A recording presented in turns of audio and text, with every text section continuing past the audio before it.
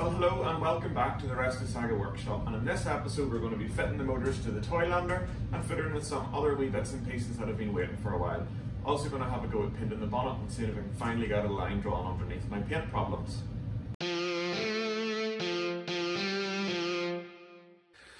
So I'm starting back with the axles, and I've been at it with the paint stripper because some people on here very appropriately pointed out that the stubs should not be painted. So I've paint stripped them off up to about here, and I'm going to pop the wheels on and put a little hose clamp on the end and just put it down on its four wheels, because I do get a little bit nervous of it sitting high up on axle stands, as nice as it is having it back here in the garage.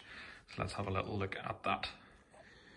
And would you look at that, look at that, four wheels on and just one set on the bonnet there, just to see how it looks.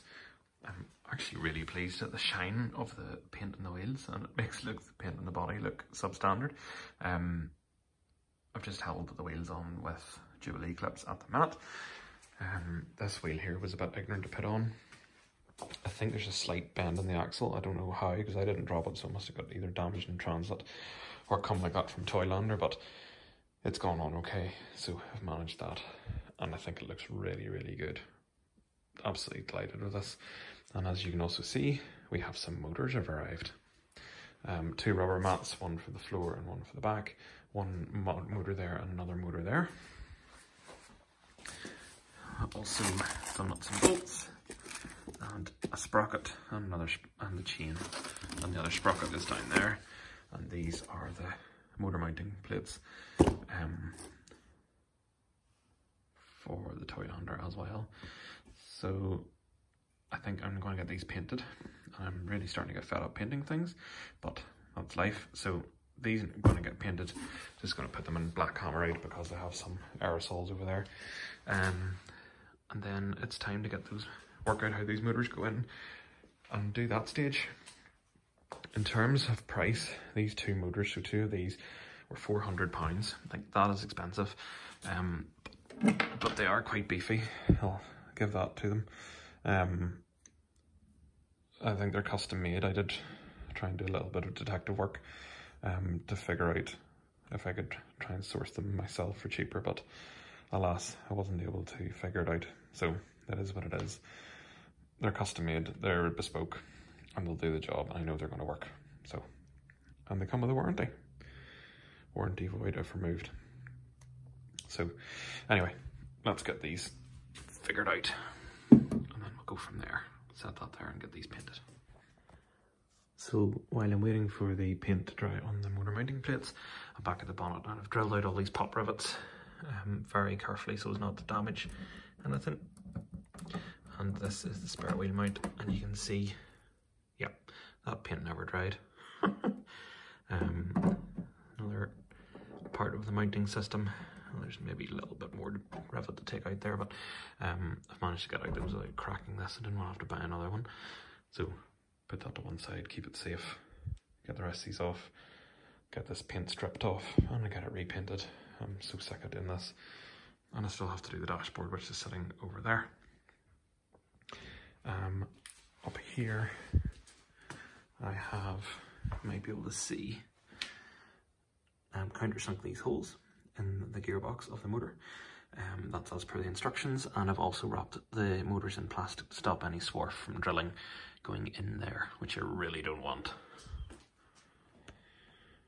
And here we're making a start to getting the bonnet stripped. Actually the colour coat was still wet and gooey underneath all this, unbelievably, so I've already scraped a handful of paint off this, and that was posted up my Instagram stories, but I'm going to get all the paint of this removed and go from there.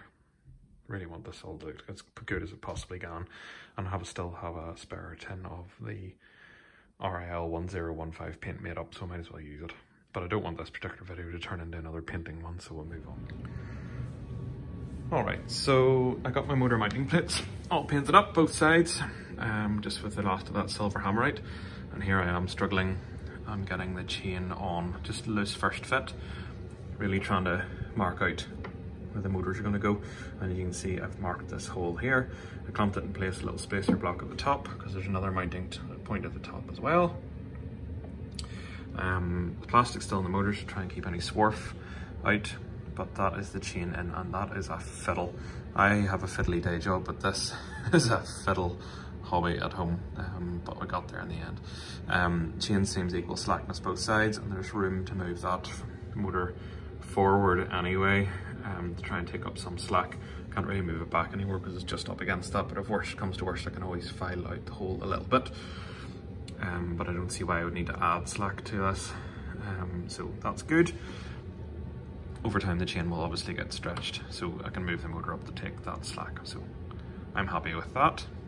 Just need to repeat the same on the other side. It is so fiddly. Once that's done, then I have some drilling to do. I need to drill a hole through this shaft to put a roll pin, and I need to drill through the axle as well to put a washer and a split pin. But I'll explain that process as I go along. Coming together nicely, slowly but surely. And over on the bench, I said I wouldn't labour this too much. I've got pretty much all the paint off there, so delighted with that. Just gonna get that finished up, clean it off, white spray it, get some primer on, get it painted again, and draw a line under the body painting of this vehicle. Okay, so I'm gonna do this one motor at a time. This motor here is now bolted in. You can see the coach bolts just coming through there, and the spacer's just packed in there. It's just held with pressure. I have marked the inside of the wheel hub there on the axle, having measured the distance between 7 and 8 millimeters of extra hub or extra axle sitting beyond this when that's pushed in, to allow an axle cap on. So need to take the wheel off, and I'm going to put the washer in and the split, and then mark again, and then put a drill for the split pin, which is a little bit hairy, but I think drilling through this shaft here is going to be even more so. They recommend using a drill press, which I don't have. Quite a lot of movement in that brake, isn't there? They recommend using a drill press, which I don't have, but I might be able to improvise, so we'll see how that goes. Let's get this on. I'd like to see one wheel done, and then it'll just be easy enough to repeat the process for the second side.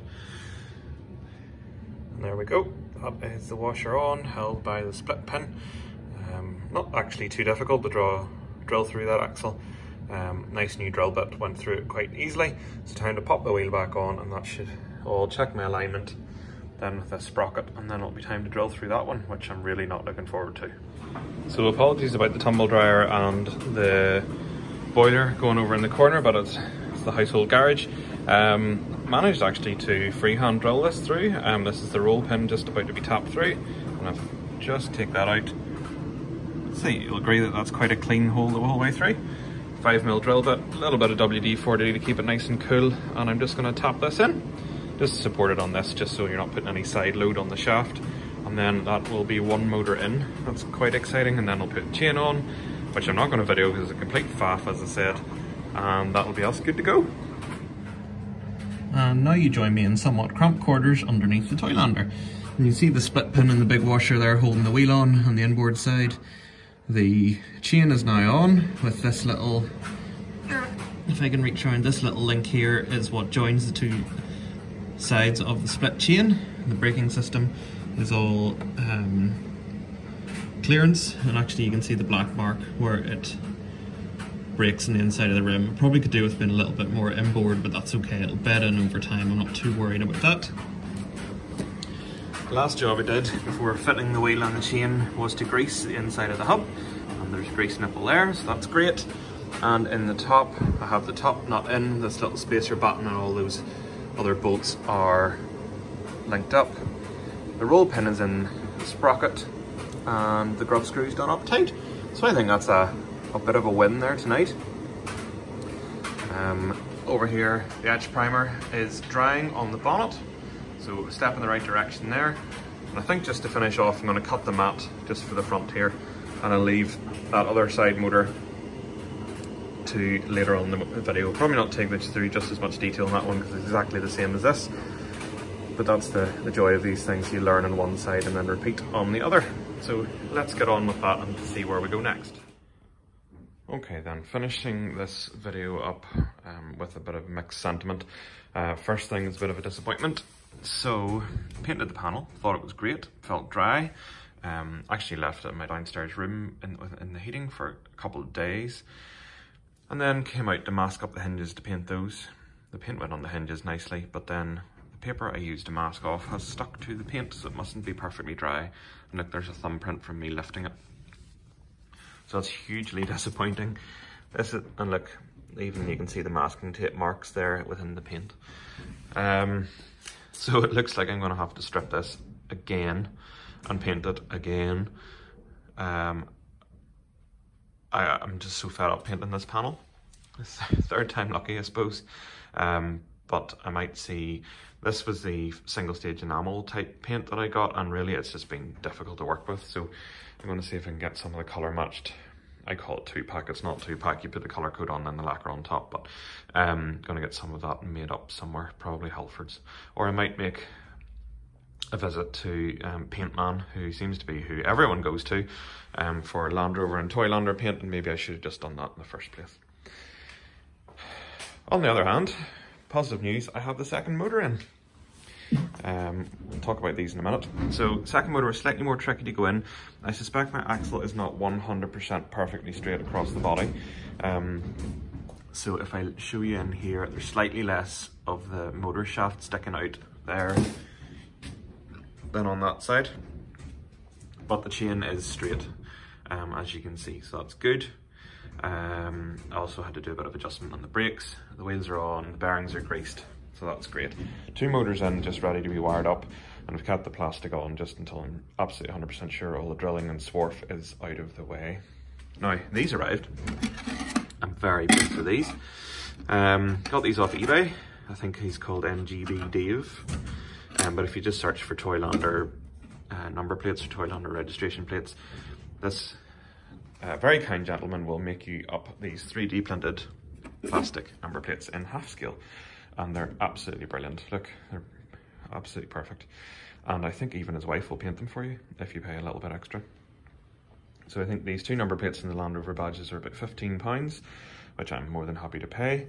So they're just going to get plastic primed, black and silver on the numbers, and I think they're going to look absolutely top notch. So why did I go for IW993? Well, if I bring it around here, two reasons. My own is AIW9993, so if I just took the A off and the 9 off, fitted number 1 on the plate, it's actually age appropriate. So IW was a local number plate to me for around 1948-49, which is roughly when a Series 1 Land Rover such as this would have been in production. So delighted with those. I think they're really cool, and they're going to really finish off the vehicle very nicely. I don't really want the Toylander badges on it because I'm not sure they're really all that suitable. So what's next? Well, you don't need to see yet more painting and paint stripping. I'm going to get this stripped and repainted. I'm going to paint the number plates, and I'm going to have to continue stripping this, which I still haven't got round to, which is the instrument binnacle. Next stage, once payday comes, I'm going to buy the motor control box and the batteries, probably a charger as well. It's going to get the 24-volt system, and pretty much finished then, from what I reckon. My aim is to have this on the road, I say, for Easter, and my little son is very interested in it, as I'm sure you can imagine. So keep cracking on, see how we get on, and I will be sure to make plenty of videos as I go along. Well, there you go. I really hope you enjoyed that video, getting the motors fitted to the Toylander one and getting some other bits and pieces done, and some exciting stuff to come too. The number plates, the bonnet, and hopefully getting this project finished within the next few episodes. I cannot wait to see my little son driving this around. I think it'll be a huge amount of fun, and getting the Toylander and the big Land Rover together will be absolutely brilliant. Thanks very much for watching. Hit the like button down below and give me a subscribe if you don't mind. I reply to all my comments, so if you have any questions or anything, I'm more than happy to answer them. And I'll catch you again very soon. Cheerio!